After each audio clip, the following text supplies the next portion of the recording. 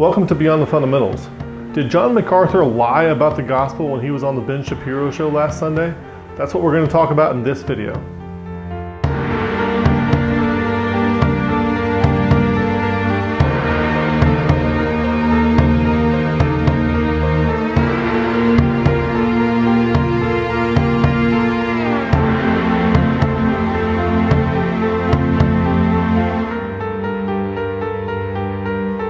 Recently, John MacArthur was on the Ben Shapiro show, and the Ben Shapiro show, every Sunday they do a special where they have a guest on. I've actually come to enjoy these. Some of the guests they have on there are pretty interesting to listen to. I've read some of the books by some of the authors that he's had on there, so it's been pretty interesting. So when John MacArthur was coming on there, you know, on this channel we do a lot of stuff on Calvinism, and John MacArthur is a famous Calvinist, so I thought this would be a great opportunity to sit and listen and see what this guy has to say. So I subscribed to the podcast, and I was listening to it on audio, and then I went and got the video later. We're going to look at a couple of video clips. Mainly what this centers around, when it comes to giving the gospel, I'm going to presume that John MacArthur, I'm going to give him the benefit of the doubt here. He's a Calvinist, and I think he's wrong on a whole lot of things. But a lot of Christian celebrities, if you will, when they get asked about, say, slavery and homosexuality and stuff like that, they back down and they give some kind of watered down answer, and John MacArthur really didn't do that. Now, he did present Calvinism, so I'm not too happy about that, but on the other typical, the social stuff, he didn't back down. I think that's good. I think that's good that a Christian celebrity would come out and not back down on stuff like that. So that was good. So our main focus here is dealing with the issue of limited atonement. In Calvinism, there is 5 major points that usually get talked about: the tulip, the total depravity, unconditional election, limited atonement, irresistible grace, and perseverance of the saints. And the issue here is limited atonement. Now, the reason this catches my attention is because when a Calvinist has an opportunity to present the gospel, I'm always curious how they're going to phrase how sin is handled.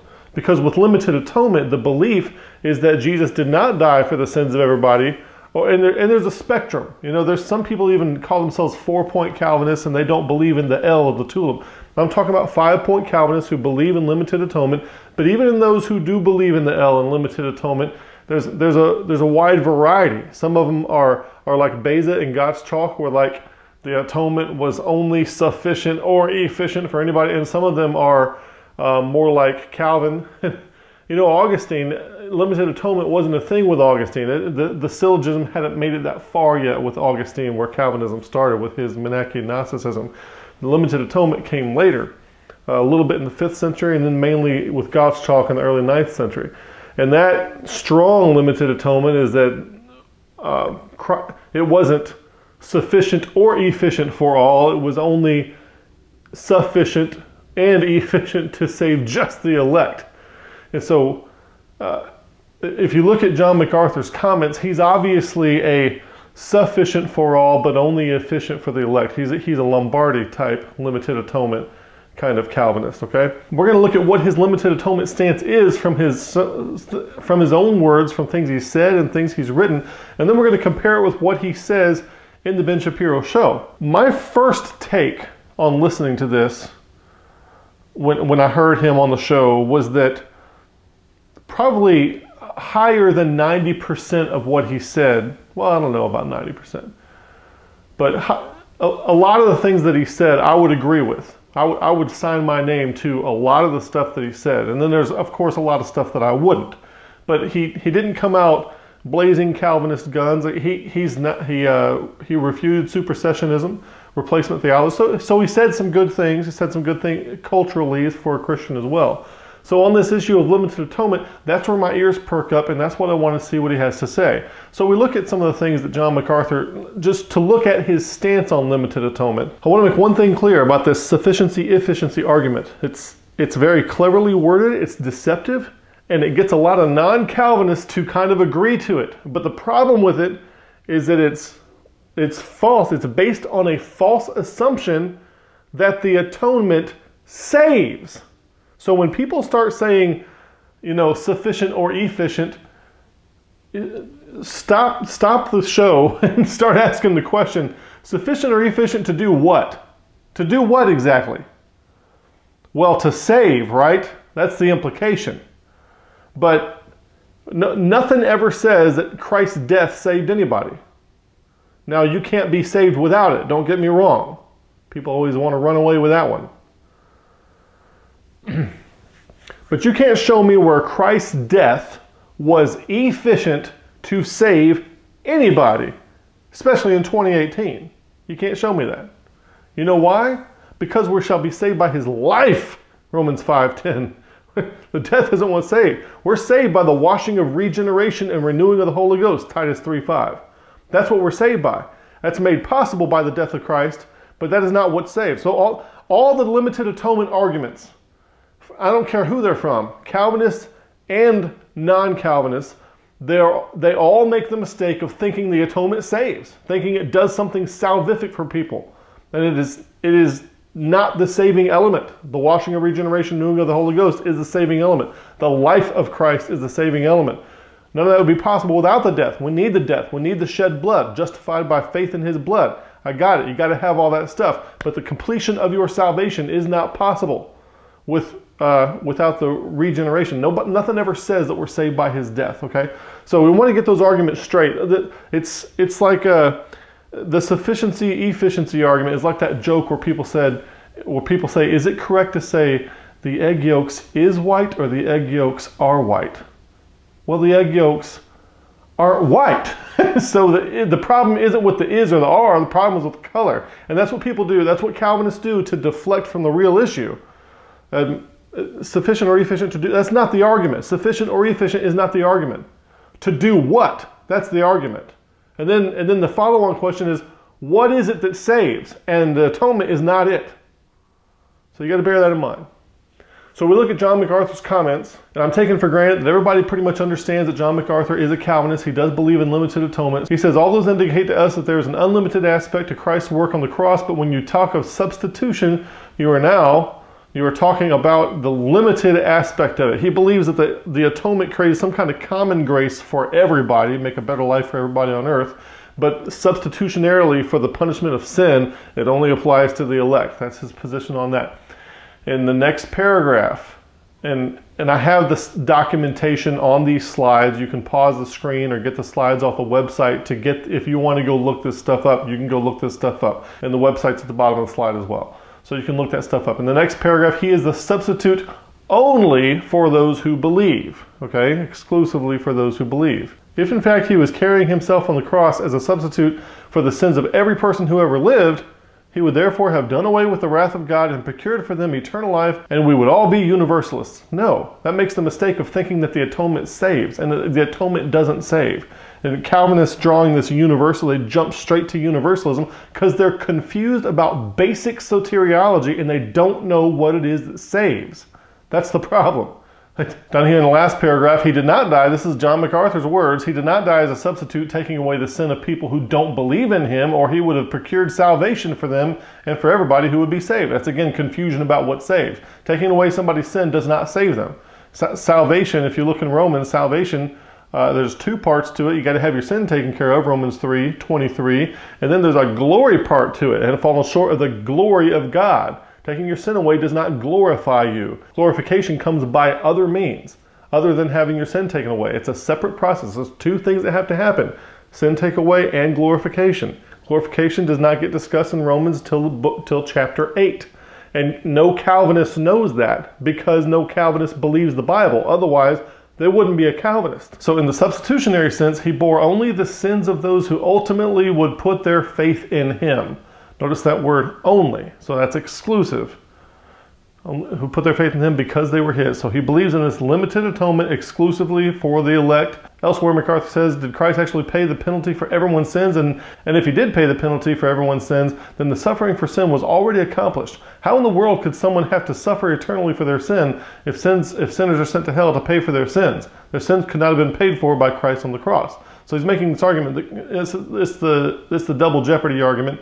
And I always challenge a Calvinist to show me, why don't you show me anywhere in the Bible where somebody goes to hell to pay for their sins? Just show me that one. What is this, purgatory now? Can you get out with indulgences? What are you talking? Why do they think this? Okay, why do you think you can go to hell and pay for your sins? Who does that? Where is that found in your Bible? Okay? But anyway, the idea of Christ paying for sins, he's bolstering his argument that Christ only pays for some people's, only the elect's sins. The actual atonement was made only for those who would believe, is what he says. Only their sins were expiated. Otherwise, nobody could go to hell if Christ bore the punishment of their sins. There would be no sin for them to be punished for. Okay, there it is again. Double jeopardy argument. And again, they fail to understand that people aren't going to hell for sin. They're not going to hell for the sin of unbelief. They go to hell for unbelief because faith is the point of access to the grace. That's why. It's not because they're being punished for unbelief, but it's because belief in Christ is the path. That's the only way. And if you don't take that way, you don't go to glory. That's why. He goes on, when Christ died, he actually paid the penalty for the sins of those who God had designed to belong to him. The focus and attention of the actual atonement of Christ, the actual expiation, the actual sin bearing was in behalf of those who would believe. The actual payment, however, was limited to those who believed. Those names were written in the Lamb's Book of Life before the foundation of the world, all that stuff. Now, we've got a video on the Lamb's Book of Life, stuff like that. Anyway, the point here, he's a limited atonement Calvinist, okay? Commenting on 2 Corinthians 5:21, MacArthur says, God treated him as if he had personally committed every sin ever committed by every person who would ever believe, and punished him for them all, though in reality he had never committed one. That's substitution. God treated Jesus as if he had committed every sin ever committed by every person who would ever believe. So it's limited to those who would believe. And then now watch out for that, because you're going to see that again in the video, and I'll show it to you.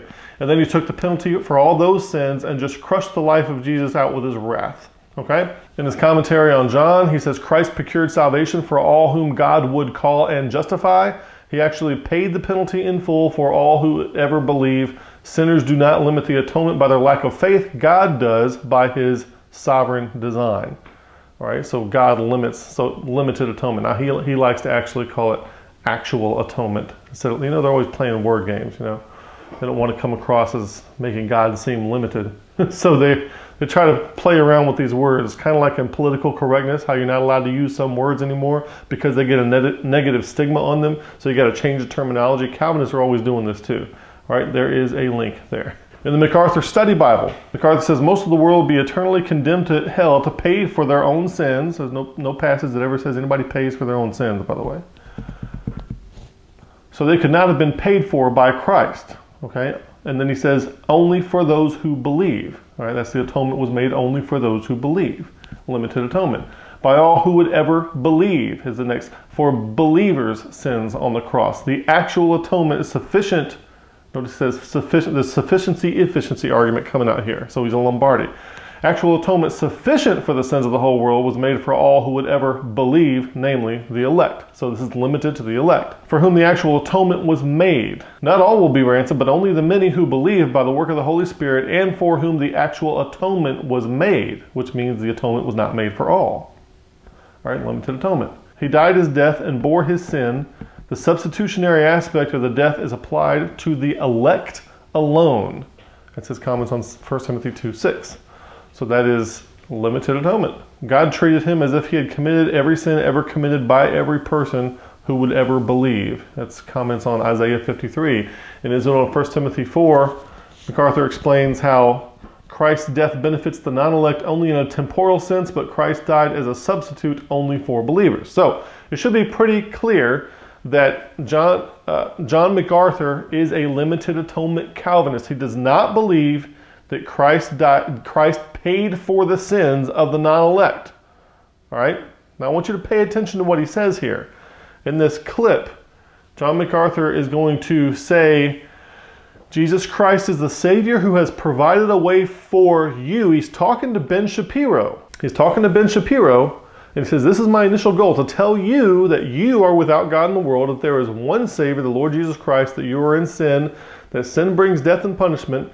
But the good news is that Jesus Christ is the Savior who has provided a way for you to be forgiven by bearing your sins in his body on the tree, so that God's justice is satisfied and his love can be extended to you by putting your trust in Christ. Now, when he says this, he's talking to Ben Shapiro, who is not saved. He is a Jew and does not believe that Jesus Christ is the Messiah. But he's also putting this forth as the gospel that is told to lost people. In the context here, he's in the middle of discussing homosexuality and how homosexuality is a sin. And then he gets into the whole purpose of the Christian message to confront the sinner. So he's kind of talking abstractly, and he's talking to Ben Shapiro at the same time. But this stands out to me, this you. Now listen for yourself, and listen for him to say, you bear your sins. He gives the person who does not believe hope that their sins were borne on Christ's body. So listen. The whole purpose of the Christian message is to confront the sinner's sin, so you can call the sinner to repentance and forgiveness. The sinner doesn't like that.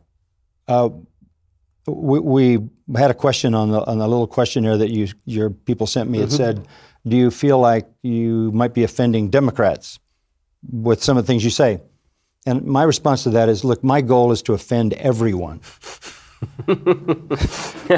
That is my initial goal, to tell you that you are without God in the world, that there's only one Savior, the Lord Jesus Christ, that you're in sin, that sin brings death and punishment. But the good news is Jesus Christ is the Savior who's provided a way for you to be forgiven by bearing your sins in His body on the tree, so that God's justice is satisfied and His love can be extended to you by putting your trust in Christ. So this really stood out to me, to hear John MacArthur say that Jesus Christ is the Savior who has provided a way for you to be forgiven. How could you say that to somebody who, if you don't know that they're elect? Now, Ben Shapiro, or whoever you're talking to, whoever you're saying that to, if they're not elect, they do not have a way provided for them to be forgiven. And when he says bearing your sins in His body, well, Christ did not pay for the sins of non-elect according to his belief. So why would he say that? And when I say why would he say that, I'm not trying to single out John MacArthur, but do Calvinists talk this way? Is this expected of Calvinists? In theologically, like when you're writing or preaching or in your study Bible or in your commentaries, you're like, Christ did not pay for the sins of the non-elect. But when I'm talking to an individual, I don't know if they're elect or not because they're still alive. Maybe they'll believe later, right? I don't know if they're elect or not, but I'm going to tell them that God has provided a way for you to be forgiven. Now, is that lying to them? Is that giving them false hope if you don't believe that that might be the case? Is it giving them false hope to say, He's forgiven you by bearing your sins in His body? Now, if Ben Shapiro dies tomorrow without receiving Jesus Christ, John MacArthur is, I'm not wishing death on anybody, don't get me wrong, I'm just speaking hypothetically.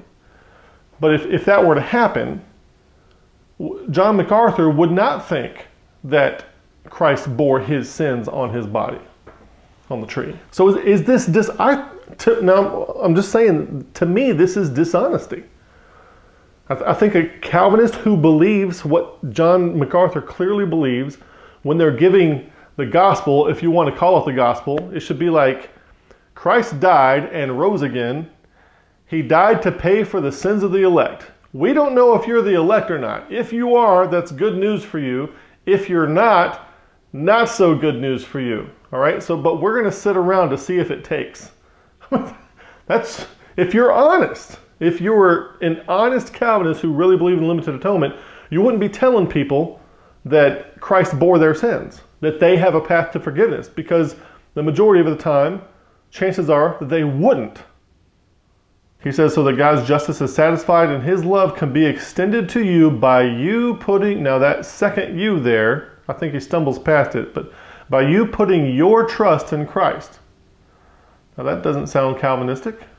Put your trust in Christ? How about you be given the gift of faith? I didn't think you had any trust to put into Christ.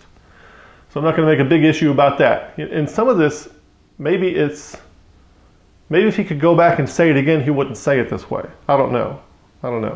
But when you make the call, I beseech you by God, be ye reconciled to God. What do you tell people? What do Calvinists tell people? Is this how do they talk like John MacArthur talks here? And I'm saying yes, they do. I mean, quite regularly, they very easily just lie through their false teeth to people on a regular basis. saying one thing to a sinner's face and then saying something else in their theology and their commentary. And the theology and what they tell people with their mouth do not match. And this is routine. Now let's watch the next clip, and what I want to point out here is John MacArthur says a phrase that's interesting to me. He says, "The way to God is open. There's no more barriers because a suitable sacrifice has been found." Listen to this clip. You have this most amazing thing.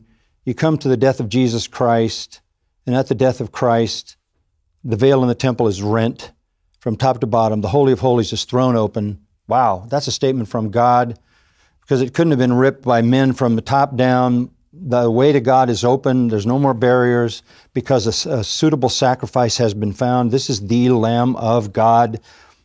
And amazingly, soon after that, the whole sacrificial system ends.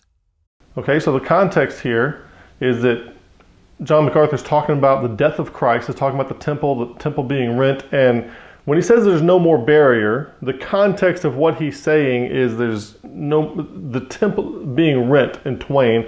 We no longer have to go through the temple system, the sacrificial system, because, Christ just ripped that wide open. Now we go to God straight through Jesus Christ. No more barrier, all right? No more veil in the temple. I got that. But this phrase, when he says, the way to God is open, there's no more barriers because a suitable sacrifice has been found. Now, technically, that's not true. Technically, there's the barrier of not being elect. If you're a Calvinist, if Calvinism is true, most people have a huge barrier. And that barrier is that they're not elect. So Christ dying is not good news for them because Christ didn't die for them. Their sins aren't paid for. And that's why I say Calvinism has no gospel. Because it's not good news. If you are elect, the good news is that you're elect. The good news isn't that Christ died for you. That's just peripheral. That's just something that comes along with the package. The real decisive factor is whether or not you're elect. That's what determines whether or not Christ dies for your sins. If you're not elect, there's no good news. There is no Savior.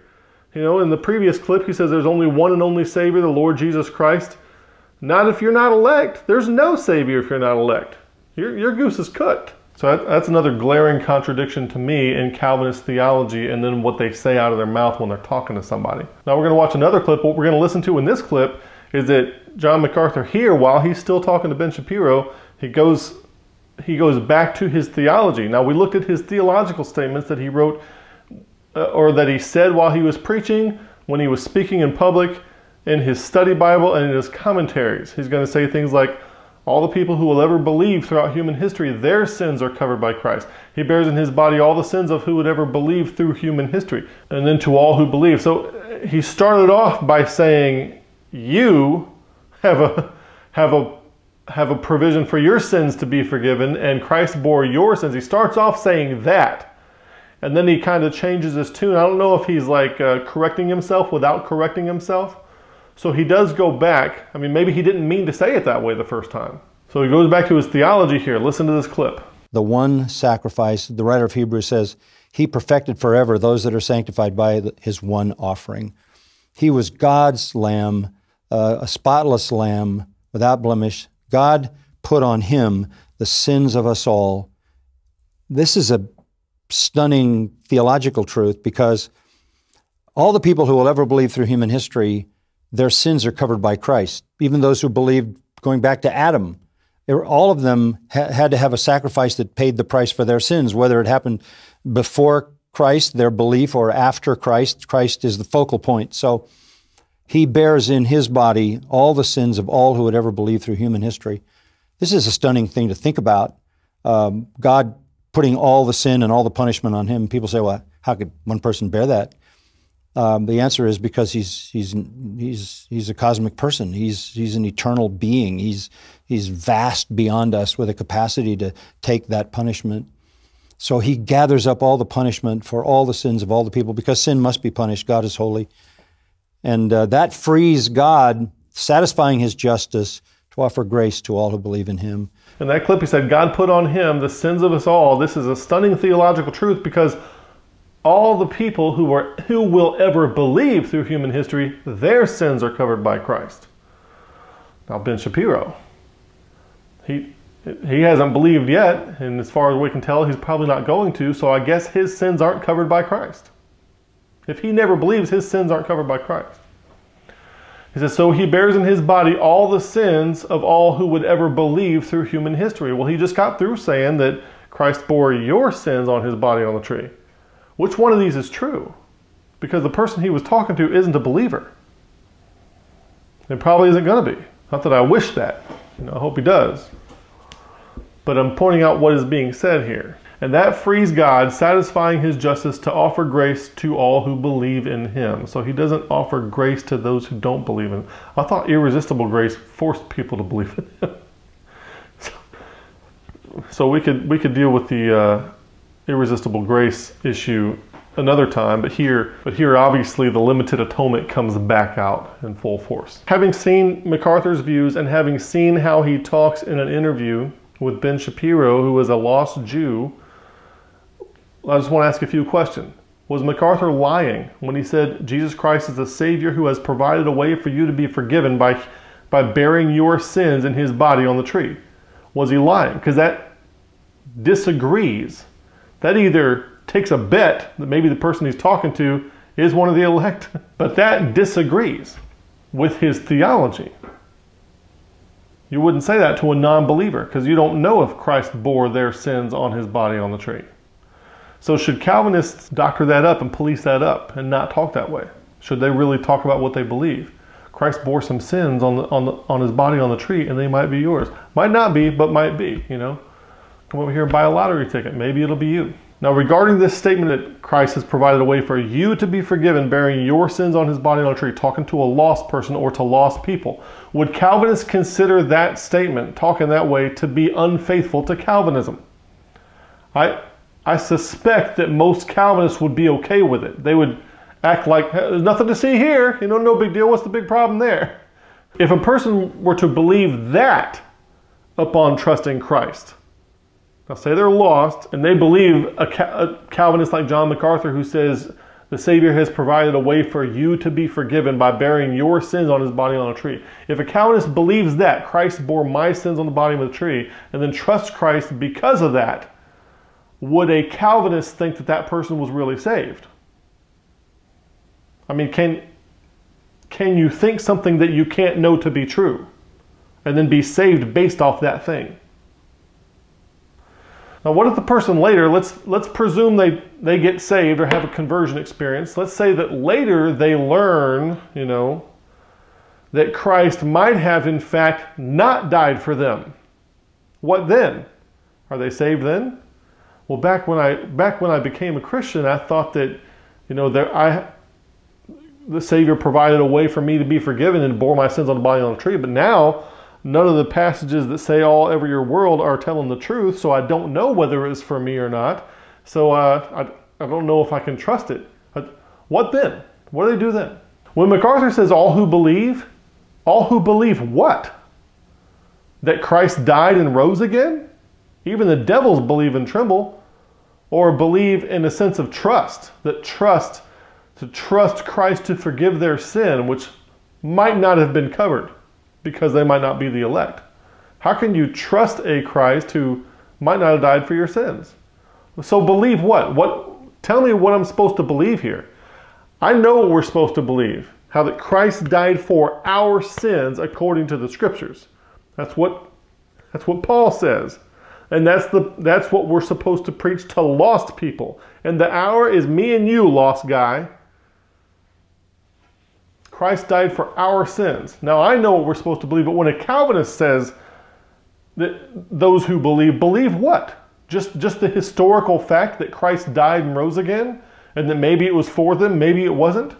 Where's the trust? How can you trust somebody if you don't know they died for your sins? And then among all the Calvinists out there that believe in limited atonement, how much variance is there among Calvinists in how they preach the gospel and how they word things like this? I mean, do Calvinists go around telling people that Christ died for their sins? That their sins were covered on the cross? Do you tell people that if you're a Calvinist? Do Calvinists routinely tell people that Christ bore their sins or that there's a way for them to be forgiven?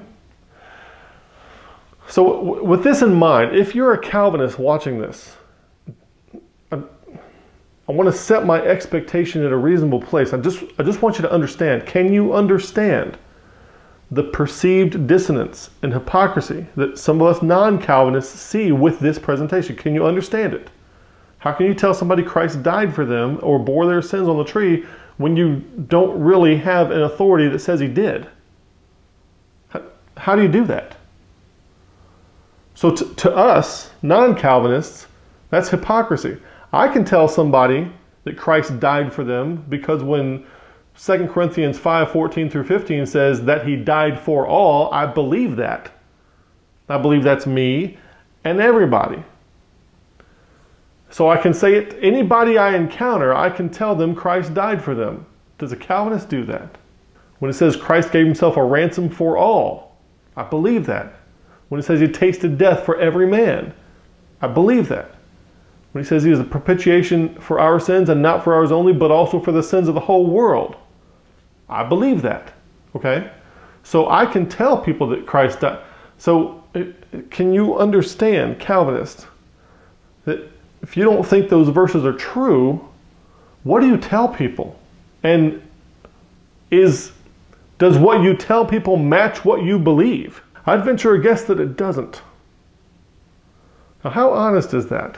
What spirit is inside you that makes you okay with that kind of hypocrisy and deceit and lying? You know, it's kind of like Mormons have Planet Kolob, where you can go up there and your wife can be eternally pregnant making spirit babies. But you don't learn that right away because that's crazy stuff. You have to be a Mormon for a little while before they teach you that stuff. And that's how Calvinism is. You don't start people off on the Calvinism. You start people off on a gospel that I would preach, and then you wean them off of that later once you got them. Yeah, we know how it goes. Here's some more questions. How can a person have assurance of salvation if you can't even know whether Christ died for you or bore your sins? Are you saved? Yeah. Did Christ die for you? I don't know. If a person does claim to be a believer, how would the person know that they have real grace and not evanescent grace? You know, Calvinists have this thing called evanescent grace where some people think they're saved, but they're really not. Maybe that was Derek Webb for a while. You know, the lead man for Caedmon's Call comes out and says he's an atheist now. Was that evanescent grace? So how would you know the difference? When you spend all, you don't have anything authoritative in the Bible telling you that Christ died for you. So how would you know that he did? There is no passage you can point to in Scripture that says Christ died for you. So since Calvinists don't believe any of the passages that say all, every, or world, what evidence do they have that they are saved apart from their own works and experience? You ask a Calvinist how they know they're saved? They have to point to their works and experience. They have nothing in Scripture they can point to. If you ask me how I know I'm saved, what I'm going to say, first of all, I know Christ died for me. Why? Because it says he died for all. He tasted death for every man. He gave himself a ransom for all. And he is a propitiation for the sins of the whole world. I know Christ died for me. I know my sins are covered on the cross and in the resurrection. I know that. A Calvinist cannot know that. They have no authoritative document that says it. So where do they have to look? They have to look to their own works and experience. You say, no, I don't, because I just believe. Yeah, that's your experience. That's your works. Well, yeah, that's your works and your experience. But yes, that's your works and your experience. I'm telling you, Calvinists have no way to have assurance apart from their own works and experience. I have the witness of the Holy Spirit within me. That's your experience. You see, you have no authority, do you? You have no objective authority. You're just out there flapping. The reciprocal question to that would be, what is the evidence to a Calvinist that they aren't excluded? In other words, not elect, apart from their own works and experience. How do you know you're not one of the non-elect? How do you know you're not one of the reprobate? Well, I had a conversion experience. Well, I felt irresistible grace, you know, bring faith to me, that kind of thing. That's an experience. That's works. You have nothing authoritative from God, do you? No, you don't. Scripture has to be the authority. And the problem with Calvinism, it's not sovereignty, It's not free will. It's not foreknowledge. None of that stuff. None of that stuff. It is failure to believe in scriptural authority. That is the one and only problem with a Calvinist, and that's why no Calvinist can ever have assurance of their salvation without looking to themselves. It is the most man-centered and man-exalting philosophy and theology on the planet. Calvinism is. You have to look to yourself. Practically, you have to look to yourself. You spend your whole life committing the no true Scotsman fallacy and relying on that for your salvation. Well, you better give it up. You better repent. You better trust God for a change and believe that maybe he can piece 2 or 3 sentences together without a Calvinist's help telling him what he's really supposed to say. Trust God for a change.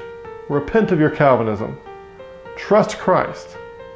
Experience the Spirit that doesn't lead you to have to lie to people when you're telling them that Christ did die for them, Christ did bear their sins on his body on the tree, and you don't have to worry about that conflicting with any theology because that's what the scripture says. He died for all. He's the propitiation for the sins of the whole world. So that's the end of the video. Remember to share. You can email me. You go to our website, all that stuff, all that good stuff. So thanks for watching. May the Lord bless you and good day.